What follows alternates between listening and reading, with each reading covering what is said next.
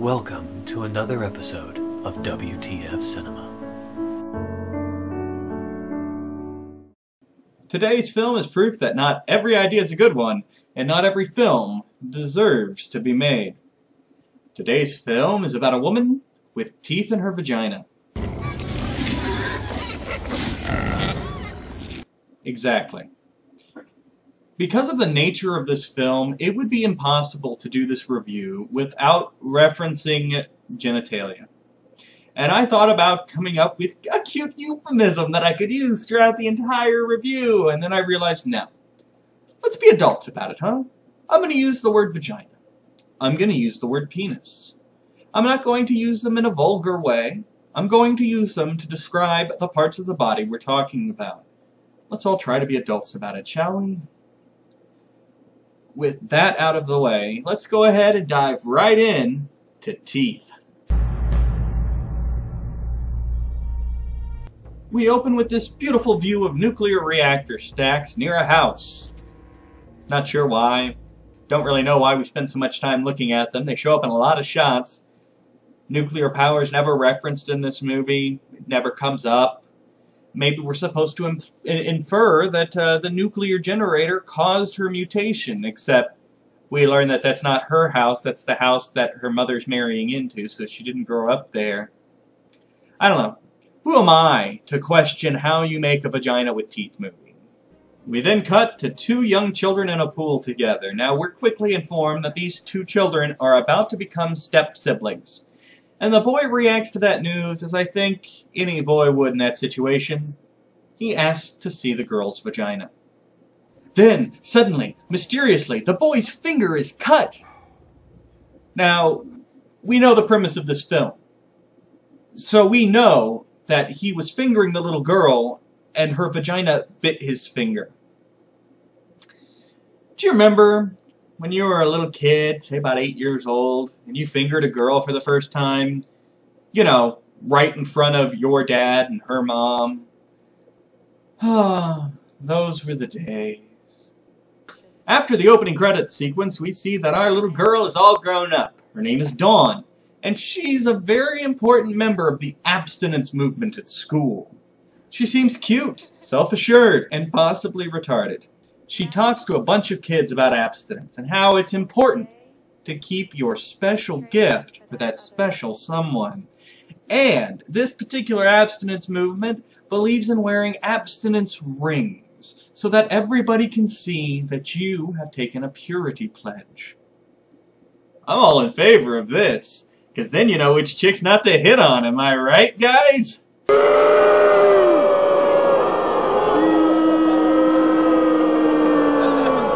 I mean,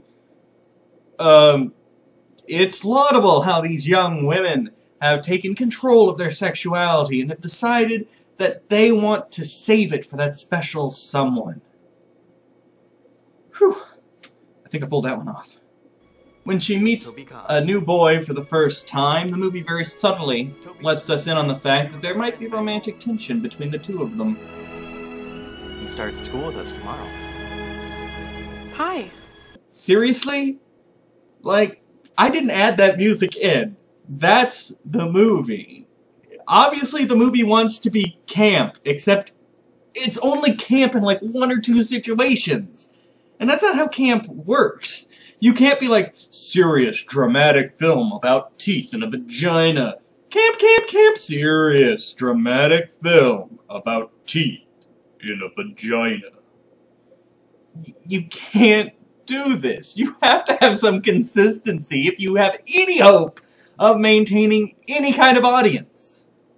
We now cut to our sex ed class, where the teacher very firmly explains to us what a penis is, how it works. We see diagrams of penises. But when it comes time to teach about the vagina, he stutters. He can't say the word vagina.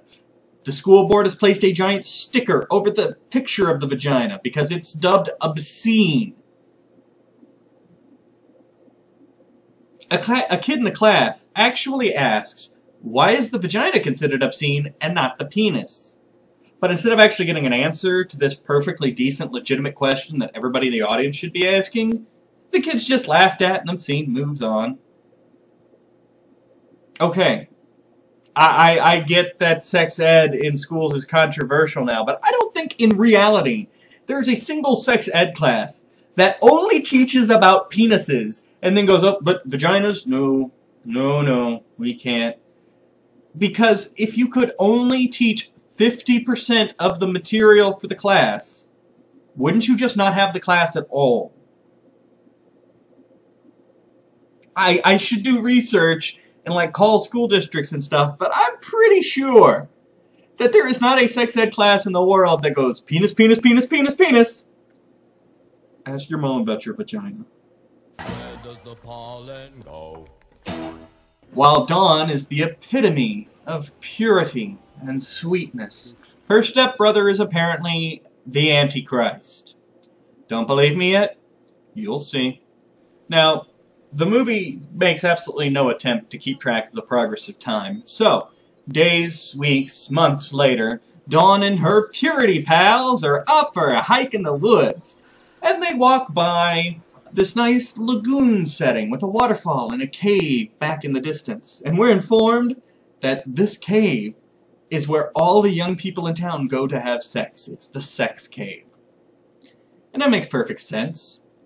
I mean, why would you want to do something as cliched as the backseat of your car where you could, you know, control the temperature and there's soft surfaces, when you could totally be getting it on laying down on a hard stone surface with insects, and later we even see crabs walking around in this cave, not the sexual crabs, the actual crabs.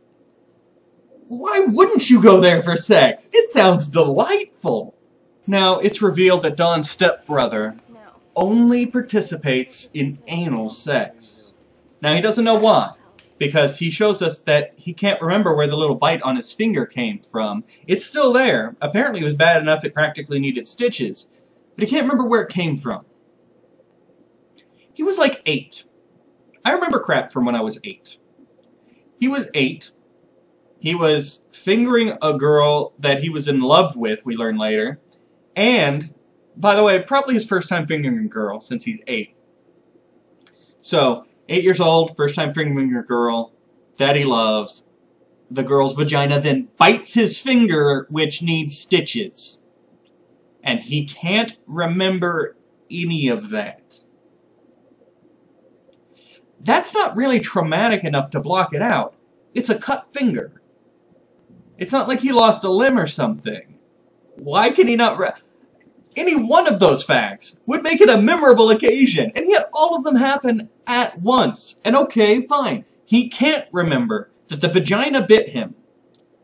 Why is he insistent on only doing anal sex then?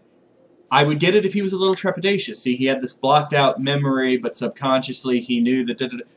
Except he stone cold refuses. He is adamant. And additionally, where did he find a chick that was okay with only doing anal? Most girls are barely willing to even consider the possibility. And this one is perfectly okay with the fact that that's all he does? I love a film with believable characters. He further shows off his charming personality by trying to force-feed his girlfriend a dog biscuit. I don't know why. I don't know why she's with him. I don't know why he's doing this, other than to show he's a jerk. Okay, got it. He's a jerk. Moving on. The next day at school, or the next week, or the next month, we see Dawn's purity pals mocking a professor for teaching evolution. Here's one of these problems I have with the movie. Now, I personally was never one of the abstinence gang, at least not by choice. But if somebody can actually resist the temptation in today's world and wants to save themselves for marriage, be it for religious or personal reasons, more power to you. I got no problem with that. I think that everybody's allowed to live their life the way they choose to, provided it doesn't directly impact another person's way of living. And saving yourself for marriage harms nobody, so kudos to you. But this movie does nothing but make these people look like idiots. These people who had pledged themselves. It makes them look like they belong in a cult. It makes them look stupid, self-righteous. It introduced this concept in order to prevent the girl from having sex. Okay. But then it did nothing but hammer on that concept as stupid. Like, the writers were like, okay, we need a reason why she hasn't had sex by, like, the age of 16. Because, you know, every teenage girl loses it by 16 unless they take an abstinence pledge.